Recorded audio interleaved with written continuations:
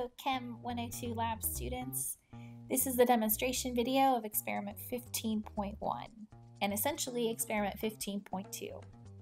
I will demonstrate the solution preparation and what the data acquisition looks like.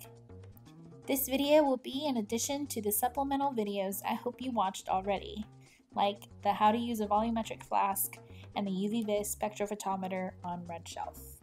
This experiment will be performed in two parts. 15.1 is to create a calibration curve which will enable you to determine the concentration of iron thiocyanate. To begin, we must get our solutions ready. We will prepare a 1 gram scintillation vial with 15 mL of 1 molar nitric acid. This nitric acid will be located in the chemical fume hood. We can use a 5 ml micropipette to measure out our chemical. It must be adjusted to pick up exactly 5 milliliters. Be sure to use the correct size tips. Gently insert the micropipette into the tip, lower the tip into the solution, and fill the vial. Dispose of the tip in a 400 milliliter beaker that will serve as a waste holder. Be sure to cap both the vial and the stock bottle when complete. A 10 milliliter volumetric flask should be obtained with a cap. These will generally be located at the front of the lab room. Remember, these are used for precise dilutions and preparation of standard solutions. It is important to rinse the flask with nitric acid 2 to 3 times to remove any residual chemicals or water that can affect our concentration of iron nitrate solution.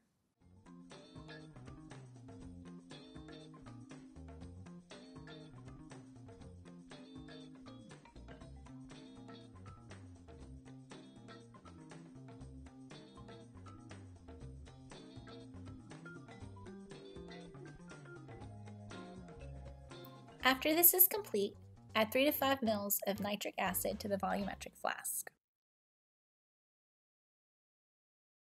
We will weigh out our iron nitrate monohydrate. This solid is stored in a desiccator. These are sealable enclosures used to protect chemicals which are hygroscopic. We must weigh out 1.5 grams. This solid should be colorless. Any more color, tint of pink or yellow, it means it is decomposed. We add the solid to our volumetric flask using a funnel. Once the solid has been added, we can rinse the edges of the volumetric flask neck to dissolve our solid.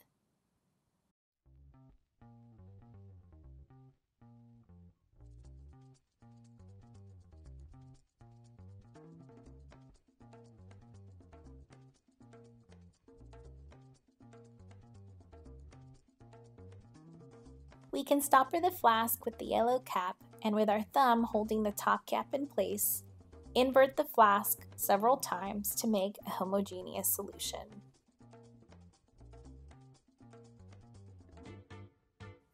Carefully fill the 10 milliliter volumetric flask to the mark located on the neck of the flask.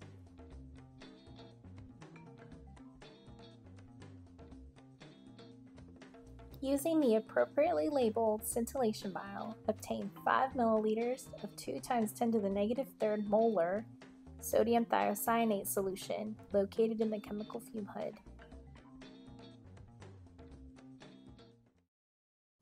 Obtain 6 plastic cuvettes, 6 cuvette lids, and a stand. Be sure to label the caps 1 through 5 that will correspond to the solutions on table 15.1. Cap 6 will be the blank, or nitric acid solution. Rinse each cuvette with distilled water and then with 1 molar nitric acid solution. All rinses should be added to the unwanted materials beaker. Once they are ready, using the micropipettes, transfer the appropriate volume of each solution to the cuvette.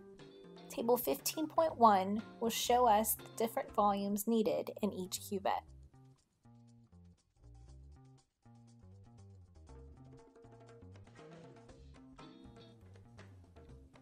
We must ensure to use a new pipette tip every time there's a switch of stock solutions. We recommend filling all the cuvettes with 1 stock solution before switching tips and adjusting the volumes each time as needed. Once complete with the solution, the tip can be discarded. Cap the vials not in use.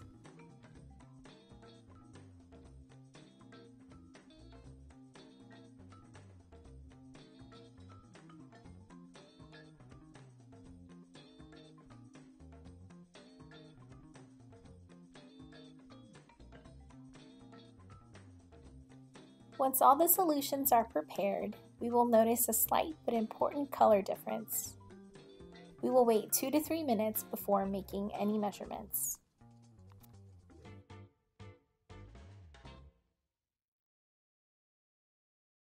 Our next step to completing our lab is to connect the Vernier GoDirect SpectroVis Plus to the computer. We will be calibrating the spectrophotometer first.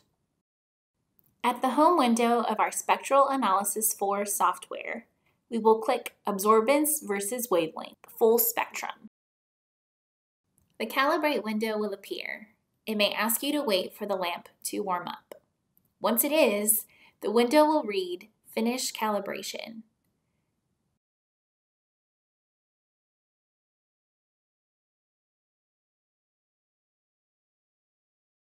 We should place the blank cuvette into the spectrometer. You must align the cuvette in the spectrophotometer and be sure not to place the ridges in the path of the light.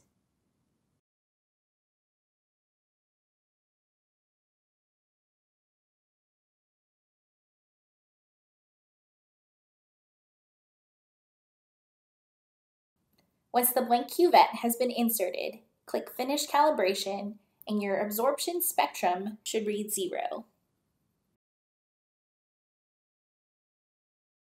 You will take the remaining cuvettes and collect their absorbances.